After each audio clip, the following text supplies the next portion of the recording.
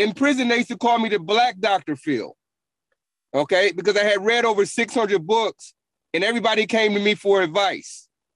Yeah. You're wearing your hair the right way, I can say that. Thank you. Thank you.